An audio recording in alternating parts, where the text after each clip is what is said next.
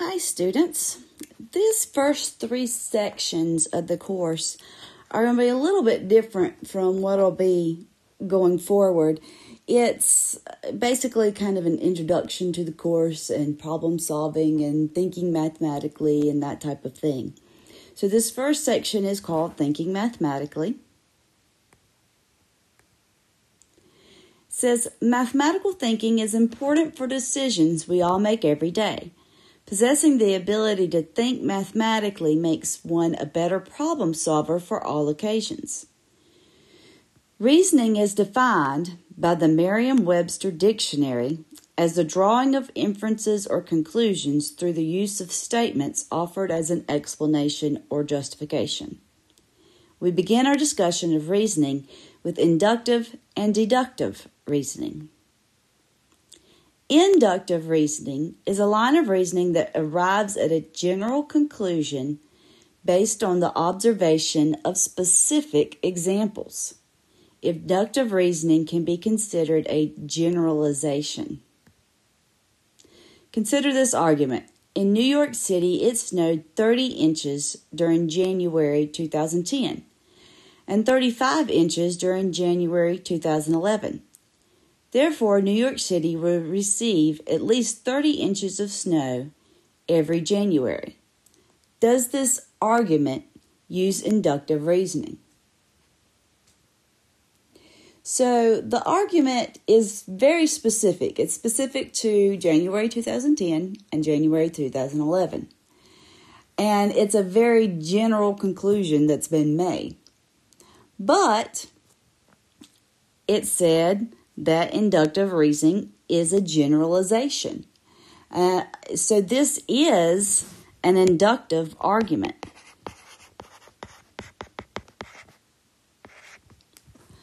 Obviously, it's not likely that it's going to snow the same amount every January, but it is inductive.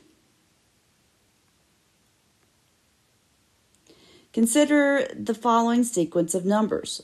1, 4, 9, 16, 25. If the number pattern continues, can you conclude what the next number will be? What about the 15th number? Well, if we look at these numbers, hopefully you're already seeing a pattern here that these are perfect squares. 1 is 1 squared, 4 is 2 squared, 9 is 3 squared, 16 is 4 squared, and 25 is 5 squared. So the next number would be 6 squared, or 36. And I asked, well, what would the 15th number be? Well, if the first number is 1 squared, the second is 2 squared, the third is 3 squared, and so forth, then the 15th number would be 15 squared. That's 225.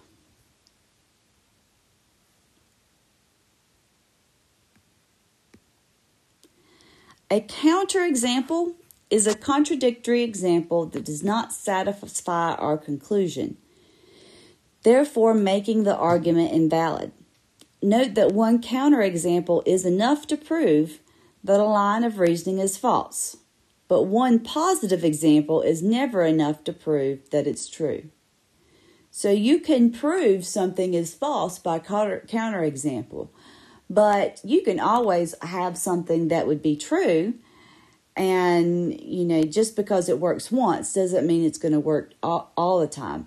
But if it doesn't work once, then that means you can't say it's true.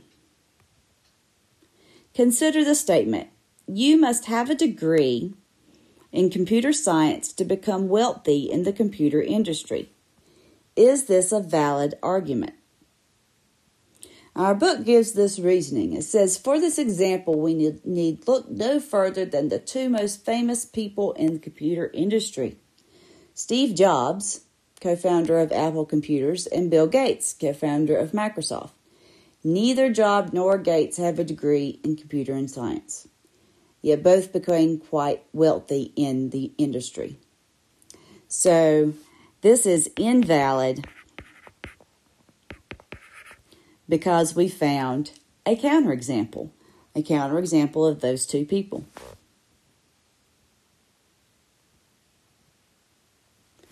Identify a pattern in each of the following sequences of numbers and use the established pattern to find the next term in the sequence. Okay, so we've got 4, 9, 14, 19. What do you think's happening here? Well, let's see, did I separate those? Nope. So,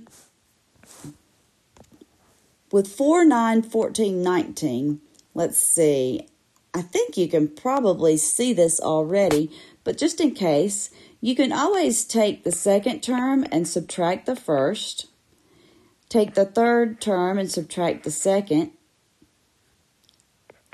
and the fourth term and subtract the third. I wrote that one wrong. It should be a 14. Or divide. Or add. I mean, it just depends on the situation. But in this one, if we subtract, each time we get a 5. So I think it's pretty clear that each time we're adding 5 to get to the next. So if we add 5 to 19, then we will get 24.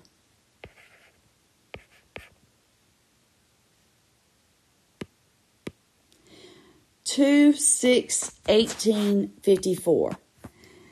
Well, it's pretty clear that this is not going up by just adding because the numbers are jumping too much.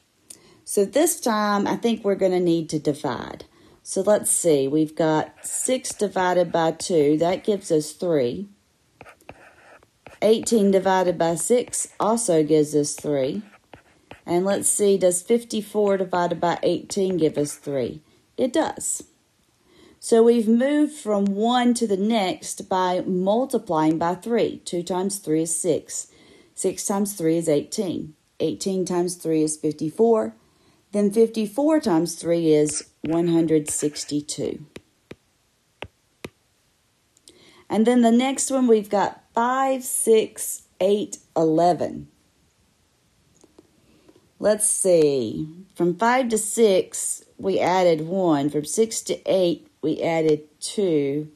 From 8 to 11, we added 3. I think I see it. So to get the next one, we would add 4 and get 15.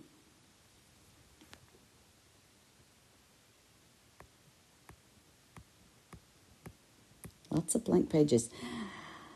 When the common difference between any two terms is in a number sequence is the same, we call it an arithmetic sequence.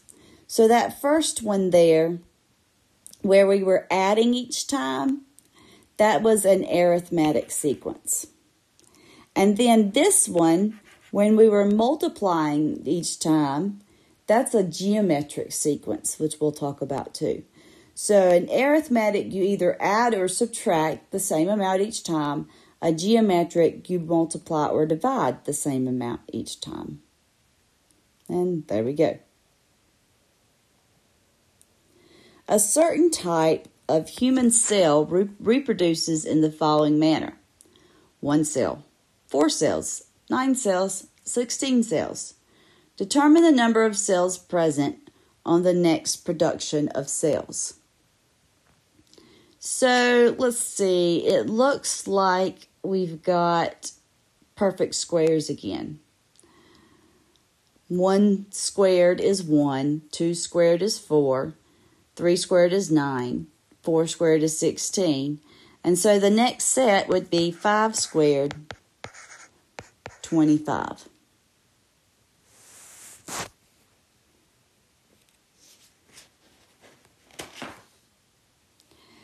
Deductive reasoning is a process that begins with commonly accepted facts and logically arrives at a specific conclusion. Consider this statement: if you are a mammal, then you have lungs. How can this statement be evaluated as a deductive argument? So we're not really asked to say if this is a true statement or not. we're just asked to evaluate it. So the statement has two parts: determining if you're a mammal and whether or not you have lungs. So in the first part, you would say, I am a mammal. And this is true. And then you would say, I have lungs. And this is true. The second statement would be, I am a mammal. Again, because the if part we keep. And I do not have lungs.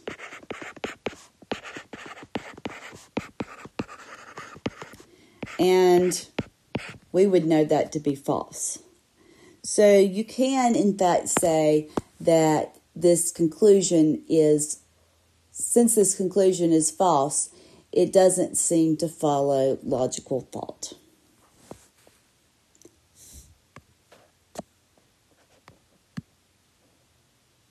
To illustrate the difference between inductive and deductive reasoning, consider the following process. Choosing a positive integer, multiplying it by 2, and adding 1 to the product will result in an odd number. Evaluate this as an inductive argument and as a deductive argument. So, to evaluate as an inductive argument, let's look at a table. So we're just looking at some general examples. Let's pick the numbers 3, 6, and 8. If we do what it says, take 3 times 2 and add 1, we get 7. 6 times 2, add 1, we get 13. 8 times 2, add 1, we get 17. So it does seem, by looking at the table with these examples, that this would be a true argument. But we're taking a risk here because we're just looking at a few examples. So we don't know that it would be a valid conclusion. We can't make a valid conclusion just by looking at some examples. But,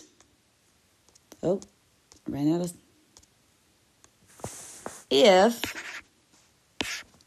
we look at part B, it says evaluate the conclusion as a deductive argument.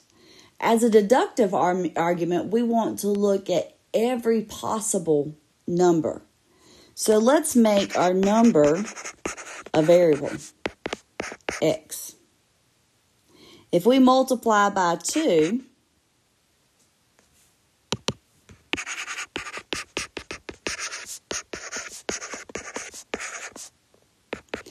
then our number times 2 would be 2x. And then when we add 1, we would end up with 2x plus 1. So now we've got it expressed in algebraic form. So using deductive reasoning, we know that when we multiply any number by 2, we always get an even number. And we know if we add 1 to an even number, we're always going to get an odd number. So we can use this statement, which has been proven to be true with our deductive reasoning and our algebraic statement, and apply it to specific numbers. Okay, so that concludes our first section of quantitative literacy.